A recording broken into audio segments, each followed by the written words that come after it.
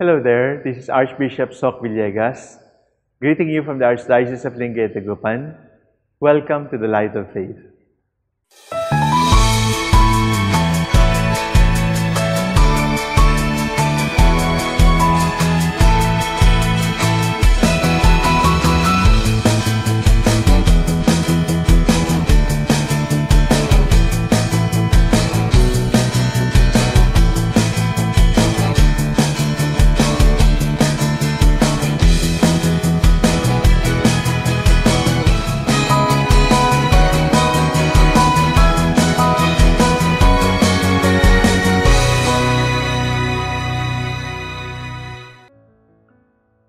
What is our vision for the church in the Philippines? What kind of church do we want to be? We want to be a church according to the heart of Jesus. We want to be a church according to the will of God. And what is the will of God for us? What is the plan of God for us? First, we want to be a church of the poor.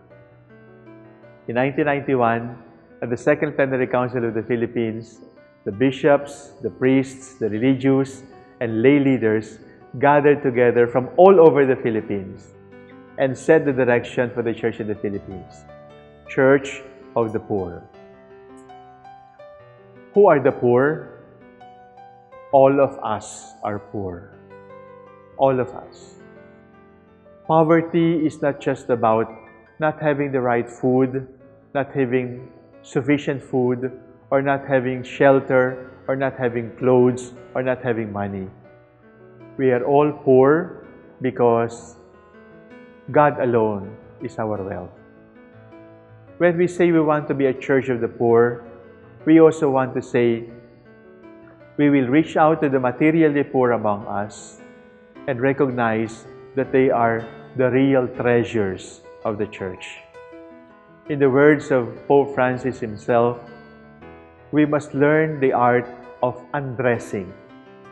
We must learn the art of simplifying our lives, because when we simplify our lives, then there will be abundance to share.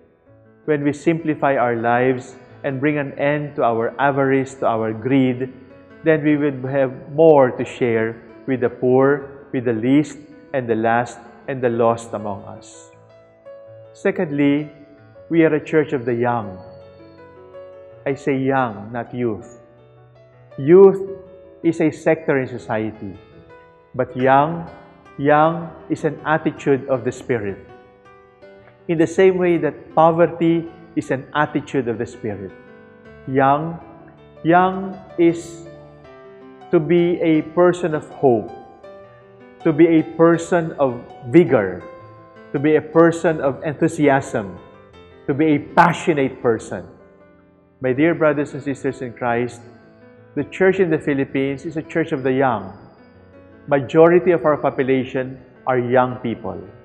Majority of our population are from 0 to around 35 years old. Young people. We must take care of them. They are the treasures of the church. And ignoring the young is ignoring Christ. Any sin against our young people is a sin against Christ. My dear parents, my dear adults, my dear grandparents, my dear brother priests, it is a crime. It is a crime to make the story of Jesus boring for our young people. The story of Jesus must be an exciting story for our young people.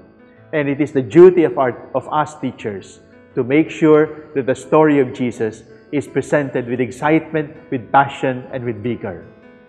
I say it again, it is a sin to make Jesus boring or look boring for our young people. Finally, we are a church of the wounded. We know how it is to fall, and we have fallen many times. It does not matter how many times we fall. What matters is how many times we stand up from where we have fallen, because God is rich in mercy. Wounded priests, wounded parents, wounded children, wounded young people, wounded grandparents, all of us are wounded. Some of us have been wounded physically, but all of us have been wounded emotionally. All of us have been wounded spiritually. That is why confession is there. That is why the sacrament of reconciliation is there. That is why the mercy of God is there. We are a community of wounded people. We are still saints in the making. Today, let us accept that. We have been blackened by sin, wounded by sin, but we are hopeful because we have been called to be healers even if we have been wounded. We are poor, but we should not apologize for that. Rather say, I am poor and God loves me. I am young, I don't have any experience, I lack experience, I lack education, I lack formation. But say, I am young and God loves me. I am wounded, I have been uglied, I have become ugly because of sin. But I am not ashamed of that because in my woundedness, I am wounded, God loves me. That is the reality, my dear brothers and sisters. The church is poor, the church is young, the church is wounded, and we are loved. Because the church is here not to impose obligations. The church is here not just to give one regulation after another. The church is there not as a watchdog about violations. The church is here to proclaim God loves us. Because the essence of the church is to tell and retell the story of Jesus. The church is in the business of not telling people what to do, but telling people what God has done for them. Be part of this church. We are poor, but we are loved. We are young and inexperienced, and we are loved. We are wounded, and we are loved. At the end of the day, it is the love of God that will carry us through.